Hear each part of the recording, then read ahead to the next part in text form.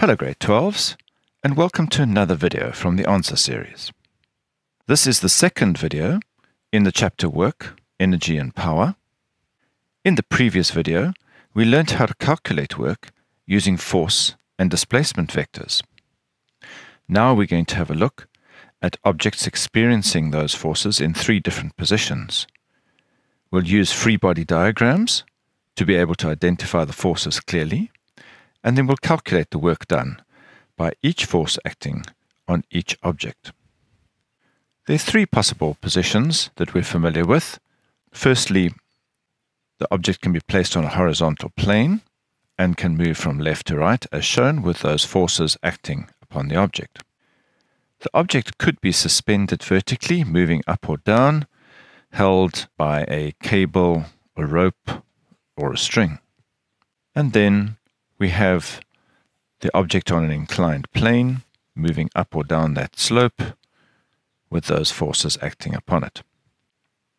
Let's look at the object on the horizontal plane a little bit more closely. We have that object moving from left to right, shown by this delta x vector here. And then we have a number of forces acting upon it. There's always gravitational force downwards, and the normal force acting upwards. The angle between the gravitational force and delta x is 90 degrees. The cosine of 90 degrees is 0, and therefore the gravitational force does 0 work. The same can be said for the normal force. Because of the 90-degree angle, the normal force does no work. The applied force is the force that's actually causing the object to move from left to right. There's an angle theta in this case between the applied force and delta x. So we take that theta, we plug it into the equation. Cosine of theta multiplied by delta x multiplied by the force will give us the amount of work done by the applied force. The friction opposes that movement, and the angle between the friction and the delta x is 180 degrees. And so therefore the friction ends up doing negative work. You can see these calculations being used in the example at the bottom of the screen. There's a 50 Newton force moving an object total distance of 6 meters, but there's an angle of 30 degrees between the two vectors, and so the 50 Newton force does positive work of 259,81 joules. The friction of 8 newtons is going to oppose that motion of 6 meters. The angle between the two vectors is 180 degrees, and so you end up with a negative amount of work done by the frictional force. In the vertical plane, the object could be moving up or down. In the diagram here, the delta y vector is shown downwards, and so the gravitational force acting in the same direction means that the angle between the two vectors is 0 degrees, and the gravitational force does positive work. The tension in the cable or whatever is acting on that object is in the opposite direction, and so the angle between the tension and delta y is 180 degrees, and the tension does negative work. The frictional force, also upwards, typically air friction, is also at an angle of 180 degrees to delta y, and so the friction will also do negative work. If the object is moving upwards, then the frictional force will end up being downwards, which means that the work done by the frictional force will remain negative. However, this time, it's the turn of the tension to act in a positive direction, and the tension will now do positive work because the angle between the two vectors is 0 degrees.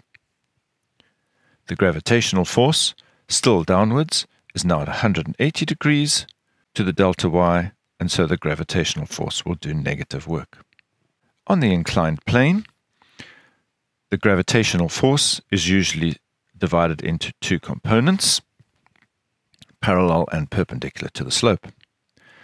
The perpendicular component does no work when that object is sliding up or down the slope, but you do sometimes need it to calculate the frictional force using the coefficient of friction. If we look at the object moving up the slope, we can compare it to the object moving down the slope. The delta x vector shown here shows us that the object is moving upwards, and we see that the applied force is acting in the same direction as the delta x, and therefore the angle between the two is 0 degrees, and the applied force does positive work. The gravitational force is acting in the opposite direction. The angle between them is 180 degrees, and the gravitational force does negative work. The friction, also acting down the slope, is at 180 degrees, and so therefore the friction does negative work. If the object is moving downwards, and again we can see the delta x vector shown there, it is now the turn of the gravitational force component parallel to the slope to do positive work because the angle between them is 0 degrees. The applied force, acting in the opposite direction to the direction of movement, does negative work, and the friction, as always, does negative work. Another way of thinking about the work done by the gravitational force on the inclined plane is to compare the vectors for the object moving vertically to the direction of the gravitational force. So if the object is moving upwards, this h vector demonstrates that, then the gravitational force is moving in the opposite direction, and so the angle between them is 180 degrees, and the gravitational force does negative work. If, however, the object is moving downwards, then the gravitational force is in the same direction. The angle between them is 0 degrees, and the work done by the gravitational force is positive. Finally, we can have a look at the angle between the gravitational force and delta x itself. If the object is moving upwards, delta x in that direction, and the gravitational force downwards, then the angle between the two vectors is greater than 90 degrees. Cosine of an angle greater than 90 degrees is negative, and so therefore the gravitational force does negative work. If, however, the object is moving downwards, then delta x in that direction and the gravitational force in that direction, the angle between the two is less than 90 degrees.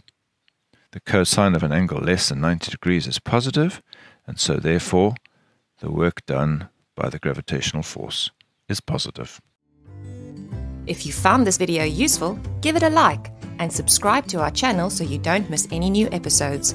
Follow us on Instagram or Facebook to stay on top of the latest TAS news and launches. So that's it for now from the Answer Series, your key to exam success.